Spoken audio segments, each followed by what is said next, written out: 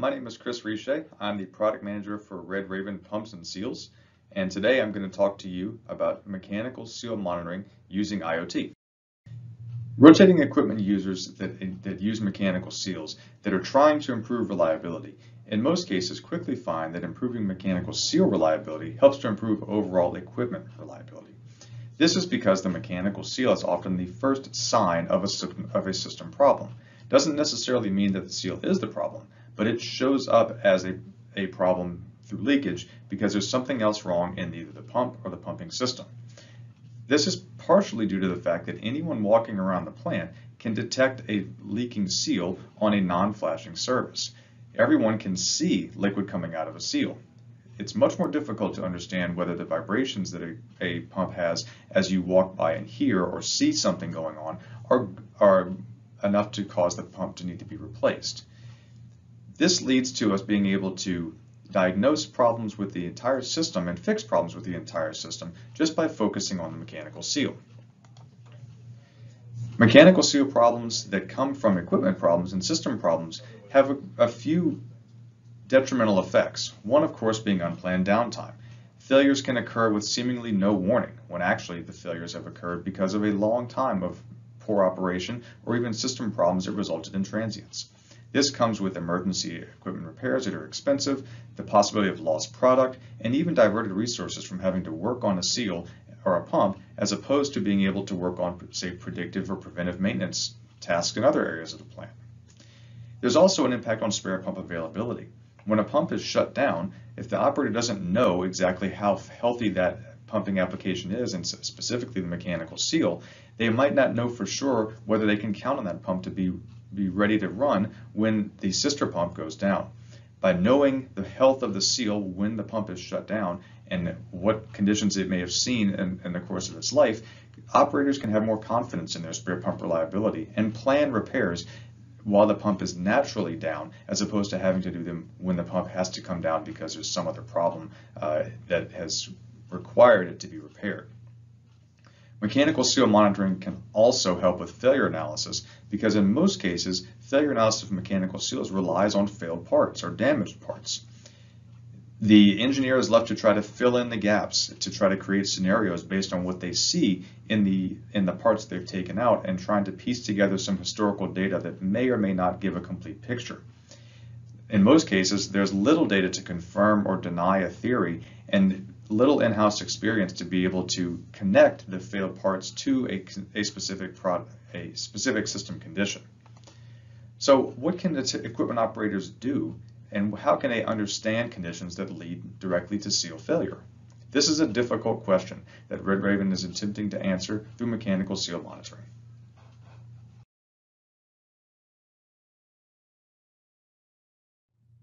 There are available solutions right now out in the field.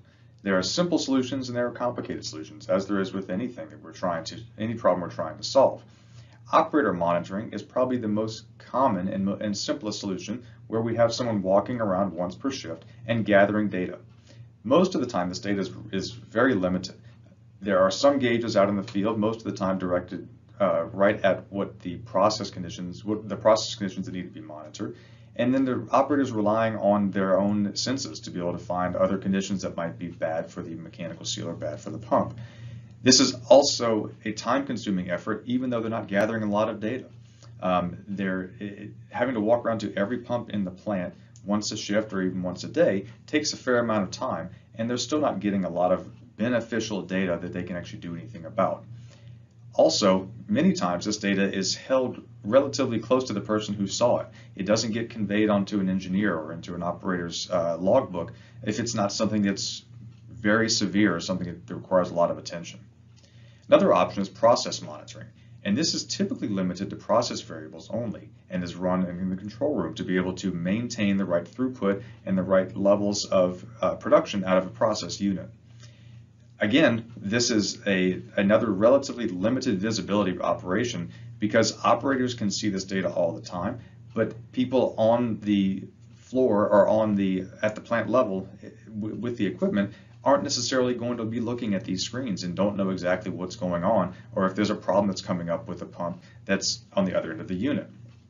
And furthermore, there's limited adjustment points. Because the customer is trying to create a product and have a certain amount of flow or a process output through that product, that processing unit, there's not a lot of levers that can be pulled to try to adjust equipment condition without also affecting the productivity of the unit itself. So we're limited in most cases on what we can actually do, even if a problem is noticed in process monitoring. The next step up is looking at a machinery protection system, which in most cases are very expensive and tied into equipment control.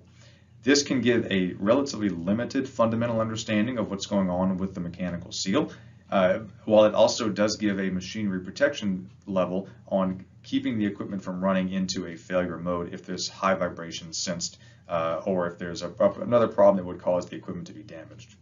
Unfortunately, because these systems are so expensive and involved to install, they're relatively limited in how many places they're used, only on the most critical equipment and the most expensive equipment. Even though this is valuable for that equipment, it leaves the bulk of the plant, in some cases 80 to 90% of the plant, mostly unmonitored, and also doesn't give us a lot of insight into conditions that could cause a mechanical seal failure in other equipment that might not be as critical or might be spared, but is still important to keep running for the success of the unit. Lastly, we have vibration rounds, where we're typically having someone walk by once per month or maybe once a quarter with a handheld analyzer to take vibration readings on all of the equipment in a certain unit or even in the whole plant. Again, much like operator monitoring, this is relatively time-consuming, having to go to every piece of equipment and taking multiple vibration readings.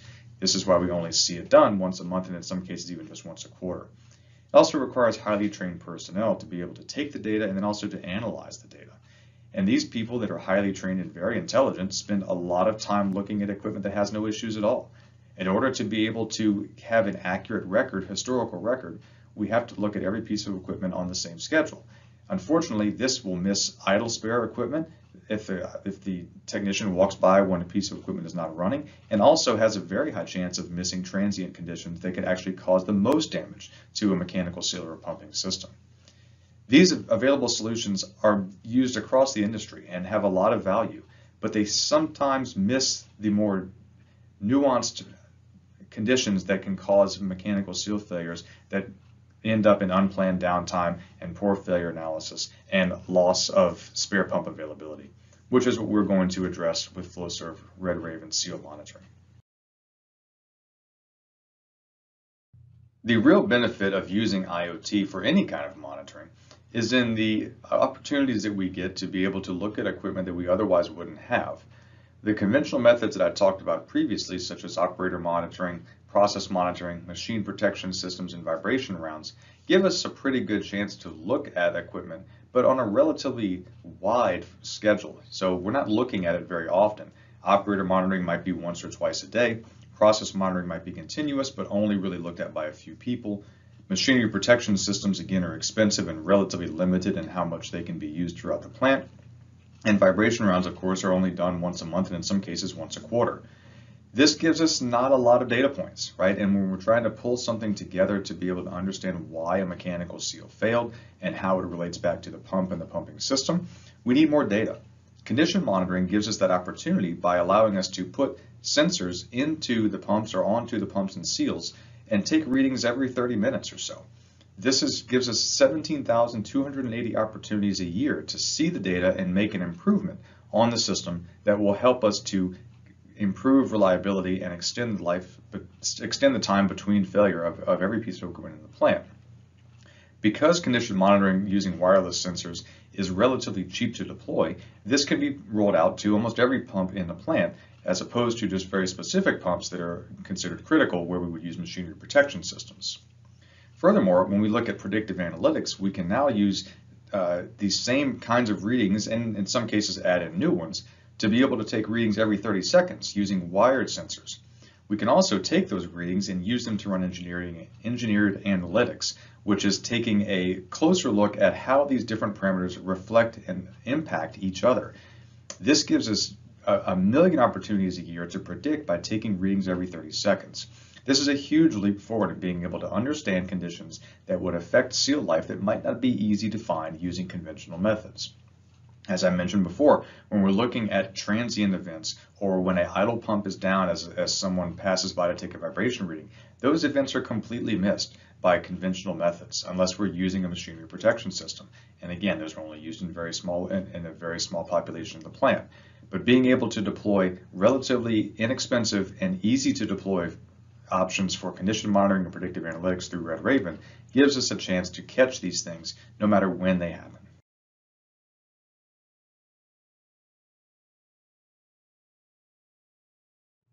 When selecting an IoT solution to be able to monitor any piece of equipment in the plant, there's a few things we want to take careful consideration of. Is the system secure? Is the network controlled? Does the network have controlled access? Is there any way that anyone could get in and either take data or take control over the equipment that's being monitored? This, as we've heard from recent stories in the news, can be a major problem for a lot of different kind of operators, not only plants, but also pipelines and even other equipment operators in general industry. Is the system based on a fundamental understanding of the equipment? There's a lot of companies out there right now that can do data science, data analysis, and look for trends and look for changes from baseline. While this is valuable when there's a lot of data available, what it doesn't really cover is the condition where a monitoring system is installed on a piece of equipment that's been running for 3 or 4 years or more. We don't know for sure whether the condition at the beginning of starting to take data is an ideal condition or close to ideal condition, or is it a pre-failure condition. By having a fundamental understanding of the conditions and how they relate to equipment reliability, the monitoring system becomes more valuable because it can tell you today whether that condition is good or bad or favorable for a long life or not. But this has to be based on a fundamental engineering-based understanding of what the data means. It can't just be looking at the data as a series of numbers and looking for patterns and changes from a baseline. The alerts that are generated from the system need to be actionable. It doesn't do us a lot of good to have new data if we don't know what to do with that data. As mentioned before, some of the concerns that customers have in plants and other process industries right now is not having the in-house expertise to be able to understand exactly what the data coming from a failed seal or from a process analysis might mean. Having actionable alerts that are based on the fundamental understanding and technical support to help work through questions and problems is crucial to being able to make the most use of the data that's being taken off of the equipment. And last but not least is making sure the system is easy to install and maintain.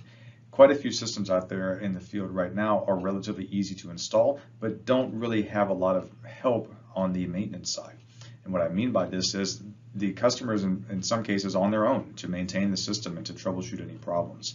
Other systems might have a lot of background service, but they're difficult to install and require a lot of upfront setup. In either case, this makes it hard for a customer to get into the business of monitoring their equipment and improving reliability, and in some cases difficult to maintain to the point where systems become ignored completely because there's too many sensors that aren't working or the whole system itself is down. So looking at all 5 of these criteria at the same time, we're using these to try to select the best IoT solution for any kind of monitoring that we would do. And what I'll talk about in a few minutes is how we use this to be able to monitor mechanical seals effectively using the RedRaven system. Later this year, Flowserve will release the RedRaven Seals Monitoring and Analytics offering. This is designed to be able to hit all 5 of the qualities we talked about previously. Security, fundamental understanding, alarms that are actionable, easy to install, and easy to maintain. The system that we use for RedRaven is a private Flowserve cloud database that only does monitoring. There is no control aspect to RedRaven whatsoever. We're only taking readings using our sensors or using other sensors in the plant and using that to be able to run calculations and analytics. There's limited access through the web portal login and password, and all the data is encrypted from the moment it leaves the sensor until it gets into the Flowserve cloud database. Our system is based on the fundamental understanding of subject matter experts on mechanical seals. Flowserve has been making mechanical seals for a very long time and is a combination of quite a few different mechanical seal companies that all bring their unique understanding of their certain seal types to this offering of RedRaven mechanical seal monitoring. This is based on OEM seal design principles and understanding the context behind the readings that we take and using those in analytics. All of this, of course, is supported by the Flowserve Monitoring Center, which takes this data and actually provides context into what the data means. And this allows them to provide customizable alerts that are actionable. What can we actually do to fix the problem that we're seeing in the data? These alerts can come from single point thresholds as well as multivariable trends when we're starting to run analytics. The corrective actions can be provided through the analytics modules that we have in the Insight portal, and of course, these are all supported by the Flowserve Monitoring Center from an engineering standpoint. The Monitoring Center is there to help answer questions and to give advice on what to do when a certain condition exists and how to try to prevent that condition from causing a seal failure. The system is just like the RedRaven system we have for pumps and valves, which is easy to install and to maintain, and again is supported by the Flowserve Monitoring Center. The system for wireless condition monitoring for mechanical seals will use the same kind of hardware as we're using for pumps.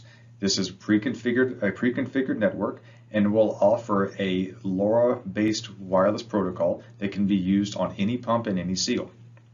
We'll also have an offering for wired systems to be able to run predictive analytics that is still based on a wireless transmission to the secure Flowserve cloud, but will take faster readings at the pump every 30 seconds or so as opposed to every 30 minutes to be able to run analytics more quickly than we would do with just wireless condition monitoring. All of these systems can be installed in existing ports or even in support system tubing. Although the seal system will be a little bit more intrusive than an equipment monitoring system because it does have to go into pressure cavities, the idea is to use the right amount of sensors to monitor the conditions without going too far. We don't want to install a sensor in every possible location. We put sensors where they make the most sense. And then finally, maintaining the system, which is very important to long life and being able to get the most value out of the system, is all supported by the Flowserve Monitoring Center, as well as the subscription to RedRaven to replace any devices with dead batteries and to monitor the infrastructure of the system for availability. And of course, all of this goes into the full support of the Flowserve QRC network for any kind of problems or seal repairs, upgrades, or things that could help to improve reliability based on the data that's gathered from the monitoring system and calculated through analytics.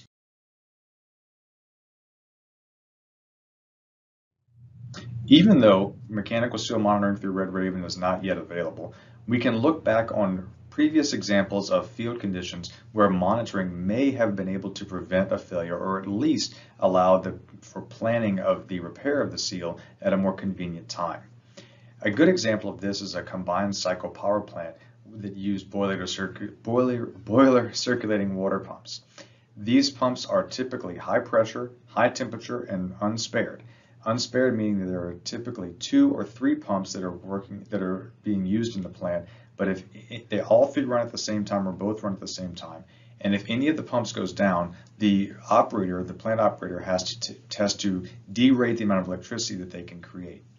So not only are they having to repair the pump and incur the cost of repairing, but also they lose the revenue that comes from being able to produce at full capacity, and could even face fines if they have to maintain a certain amount of availability to the grid. A few seals were upgraded at a plant in the U.S., and one of the upgraded seals failed shortly after startup. One of the nice things about this installation is that the panel that you see on the right side of that picture added a lot of new monitoring points that didn't exist before with the older seal design. The data analysis performed after the failure and looking at the DCS trends allowed us to see multiple temperature spikes that occurred in the mechanical seal system. We also saw multiple start-stop events and accumulator alarms, which indicate that the pump was being turned on and off frequently, and also that the Plan 23 system was not fully vented or was gathering vapor over time. All of these conditions led to the mechanical seal failure. By looking at this data, we were able to understand the scenario and what conditions led to failure, but it was a little bit too late. The seal had already been removed. We were already looking at failed parts and gathering together DCS data to try to piece together the story to understand how to improve the seal for the future. The good point about this, though, is that the conflict failure analysis we were able to put together based on the data that we were able to gather allowed us to upgrade the seal to the point, and the system also, to be able to prevent these kinds of things in the future, which is the real benefit of looking at RedRaven mechanical seals, or looking at seals through the RedRaven system. because it's using real-time readings to catch these process problems before they can cause a failure. And even in the event that the failure is inevitable, it still gives more information to be able to improve the conditions of that seal or system in the future to avoid those same kind of failures happening again. This is a great example of the power of monitoring. In this case, the data was all there to be seen by anyone who was able to look at it, but piecing it all together and being able to take those readings in real time and do something about it is the true value of IoT in general, and certainly the true value of mechanical seal IoT through RedRaven. We've talked a lot today about how mechanical seal monitoring can offer the best opportunity to prevent unplanned downtime and improve availability, and even can improve seal failure analysis once the seal does fail by giving information that would otherwise have been unavailable. The RedRaven Seals IoT product opens up new opportunities to prevent failures both now and in the future by giving real-time information about what's going on in the mechanical seal, as well as offering historical data that can be used to improve failure analysis. The Flowserve Monitoring Center plays a big role here, offering technical support to keep the system running as well as it can in real time and to provide corrective actions when possible, and also to watch the system itself, the monitoring system, to make sure that the devices are talking as they're supposed to and the portal is available. All the information we have in the background is all OEM backed, using SME information from many years of troubleshooting seals and equipment, pumping equipment in the field, and bringing that fundamental understanding into the calculations that we run in the background of our portal and on our secure cloud-based network. I hope this presentation has been informative and useful. If you have any questions, please feel free to contact me directly, and I hope that you enjoy the rest of the Destination Innovation Tech Forum and take away from this a better understanding of Flowserve in general and how to improve equipment reliability and availability overall. Thank you. Have a good day.